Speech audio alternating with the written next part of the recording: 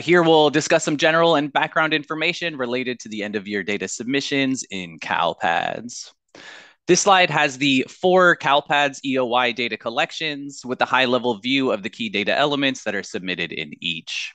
Unlike Fall 1 and Fall 2, end of year reports on the entire academic year, from July 1st of the prior calendar year to June 30th of the current calendar year, which means any new students or students who have left during this timeline will be reported.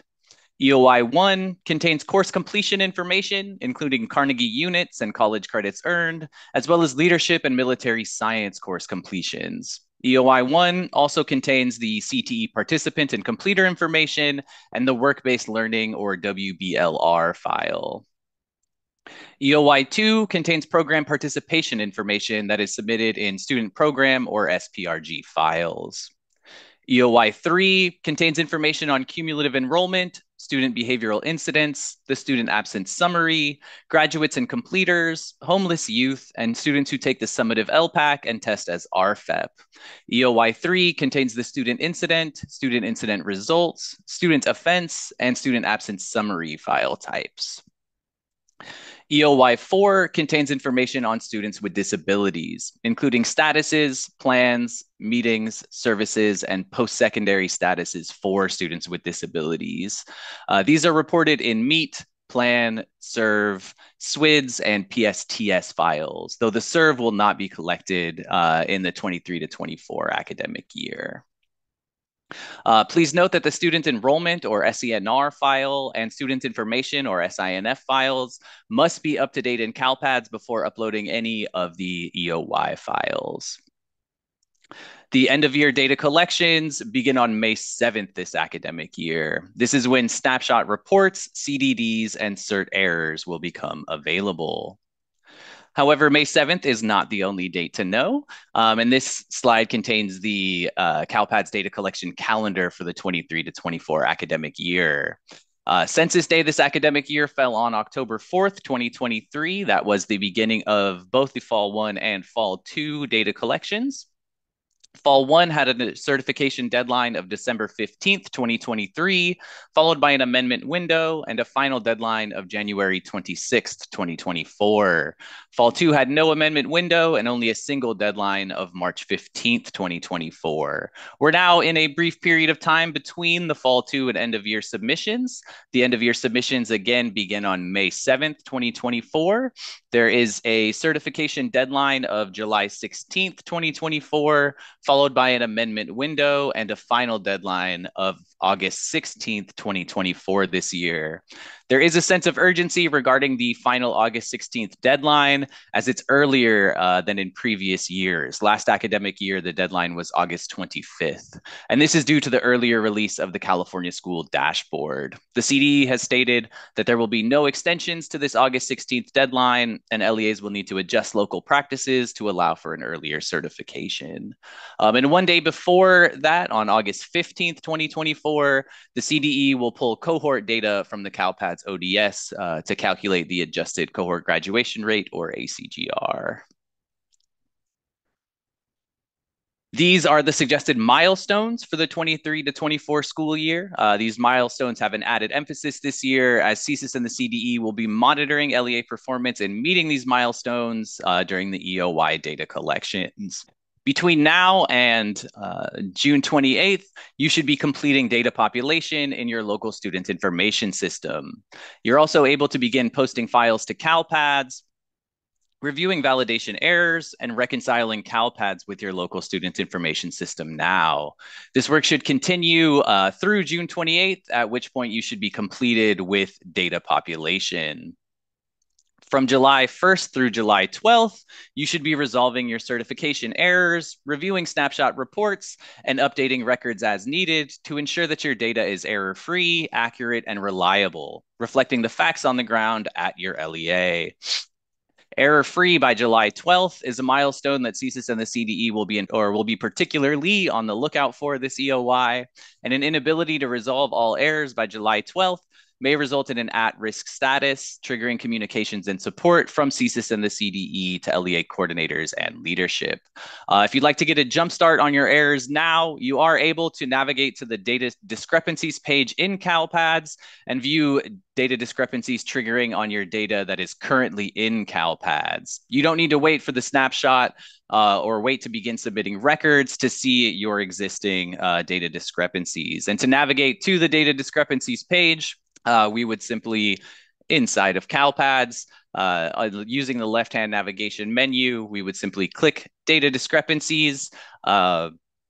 Once that page does load, we'll need to be sure that we filter for our LEA, and then we filter for the EOY that we are looking to determine our data discrepancies for. Currently, several LEAs, the majority of LEAs, have existing errors in end of year 3. And so if you go to end of year 3 with your LEA, you'll be able to see those existing errors in the summary grid. And it's likely that many of the errors will indicate missing records if you have not yet submitted data.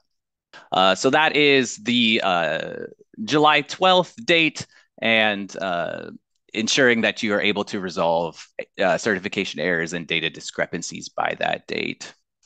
Next up, from July 15th through July 19th, you should be collaborating with local data stewards, site leaders, and administrators, sending them reports for review, verification, and approval. From July 22nd through July 26th, you should be working to tie up any loose ends and certify by the initial deadline of July 26th. For end of year 1 and end of year 2, this will be your final push for certification. For end of year 3 and end of year 4, you'll need to go through the further step of CELPA approval during the amendment window, July 29th to August 16th. The final deadline to obtain CELPA approval and certification for end of year 3 and end of year 4 is set to August 16th, 2024. And again, there is an added sense of urgency this year regarding the August 16th deadline, as it's earlier than in previous years due to the earlier release of the California School Dashboard. The certification process does differ depending on the end-of-year data collection in question. Certain EOY collections require both LEA and CELPA approval, and others require only LEA approval to certify. EOY 1 and EOY 2 require only a single level of approval with LEA approval. EOY 3 and EOY 4 require 2 levels of approval, LEA approval and CELPA approval. This is due to the nature of EOY 3 and EOY 4 involving students with disabilities, as well as incident and absence data that CELPAs will need to review.